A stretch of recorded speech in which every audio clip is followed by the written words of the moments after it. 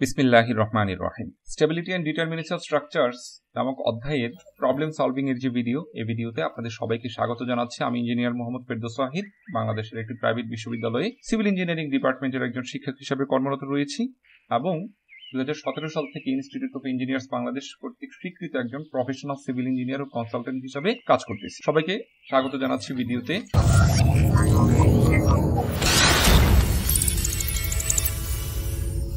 চলুন প্রথমেই দেখে নিই প্রবলেমটি কি। আজকের যে আমরা প্রবলেমটি সলভ করতে যাচ্ছি সেই প্রবলেমটি সম্বন্ধে একটু জেনে নিই। প্রশ্নে কি বলা আছে?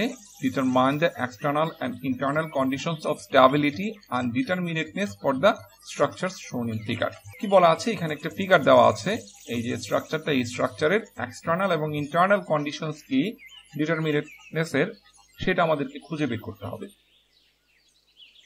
সলিউশনে যাওয়ার আগে আমি একটু আপনাদেরকে অনুরোধ করব, আপনি যদি এই ভিডিও সিরিজের প্রথম ভিডিওটি দেখে না থাকেন তাহলে আগে সেই ভিডিওটি দেখে নেন।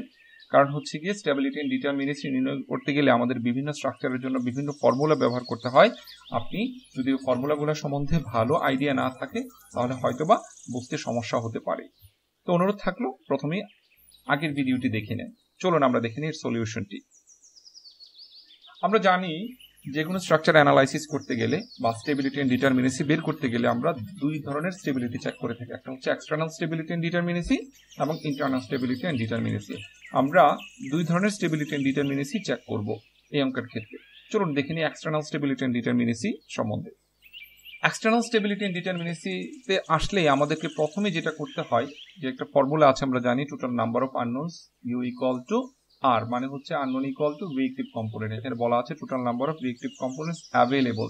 তার মানে এখানে আমাদের যে সাপোর্ট সিস্টেম দেওয়া আছে সেখানে রিয়েক্টিভ কম্পোনেন্ট আমাদের কয়টা আছে? এটা একটা রোলার সাপোর্ট, এটা একটা রোলার সাপোর্ট। একটা রোলার সাপোর্টের আমরা জানি একটা রিয়েক্টিভ কম্পোনেন্ট থাকে, সেটা তার এখানে ভার্টিক্যাল ডিরেকশনে।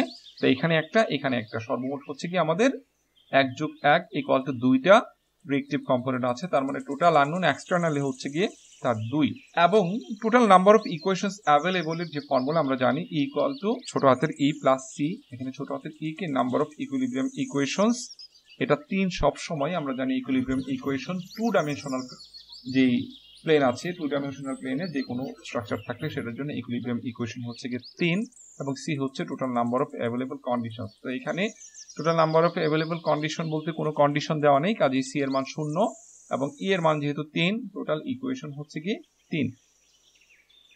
তো ডিগ্রি অফ ইনডিটারমিনেসি আমরা জানি আননোন মাইনাস ইকুয়েশন। এখানে আননোন আছে হচ্ছে কি 2 এবং ইকুয়েশন আছে হচ্ছে কি 3, মাইনাস করলে এটার আনসার হচ্ছে কি -1, যেটা লেস দেন 0। তো আমরা জানি যে যদি শূন্যের চেয়ে ছোট হয়ে যায় কোনো মান ডিগ্রি অফ ইনডিটারমিনেসি, তখন এই স্ট্রাকচারটা কি হয়?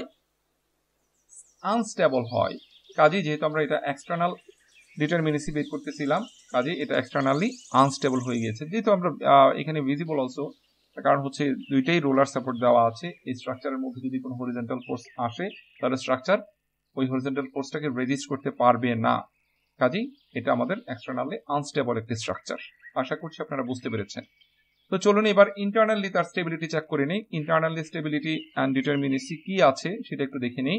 ইন্টারনাল স্টেবিলিটি অ্যান্ড ডিটারমিনেসির শুরুতে আমাদেরকে যেটা করতে হবে, এই যে মেম্বারগুলো আছে সেই মেম্বারগুলোকে আপনার নাম্বারিং করতে হবে।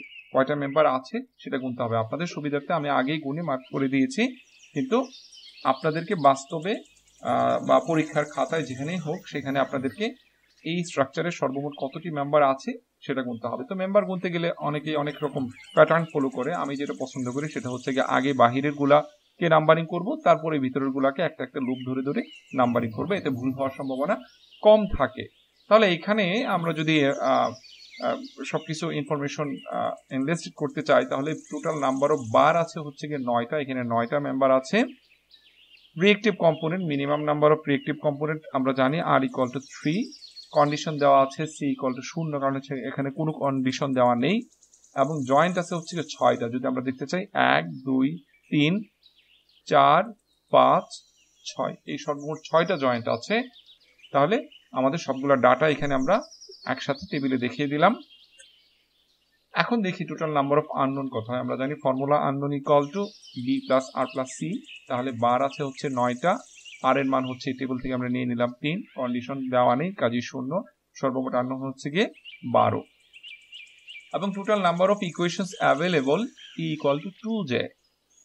তো আমাদের এখানে জয়েন্ট আছে হচ্ছে 6টা, তাহলে আমরা যদি 2j দিই তাহলে 6 দুগুণে 12, এটাও হচ্ছে কি 12। তো degree of ইনডিটারমিনেসি unknown minus equation 12 minus 12 যেহেতু 0, তো এটার কমেন্ট কি হবে দেখি আমার আগে আপনারা বলতে পারেন কিনা। আপনারা হয়তো বা ঠিকই ধরেছেন, এটা ইন্টারনালি স্টেবল এবং ডিটারমিনেট। তাহলে এই ছিল আমাদের স্ট্রাকচার নিয়ে এই স্ট্রাকচারের আলোচনা, যে আমরা এটা এক্সটার্নালি আনস্টেবল হয়েছে এবং ইন্টারনালি স্টেবল এবং ডিটারমিনেট হয়েছে। আশা করছি অঙ্কটি আপনারা সবাই খুব সুন্দরভাবেই বুঝতে পেরেছেন। যদি কোথাও বুঝতে সমস্যা হয় কমেন্ট সেকশনে কমেন্ট করে জানাবেন। আমি ইনশাল্লাহ সামনে আরো এরকম ভিডিও নিয়ে আসব, কাজে আপনি চাইলে চ্যানেলটি সাবস্ক্রাইব করে রাখতে পারেন, যাতে করে নতুন ভিডিও আসলে আপনি ওই ভিডিও পেয়ে যান। সেই জন্য বেল আইকনটিতেও আপনি ক্লিক করে রাখতে পারেন। ধন্যবাদ সবাইকে। আসসালামু আলাইকুম।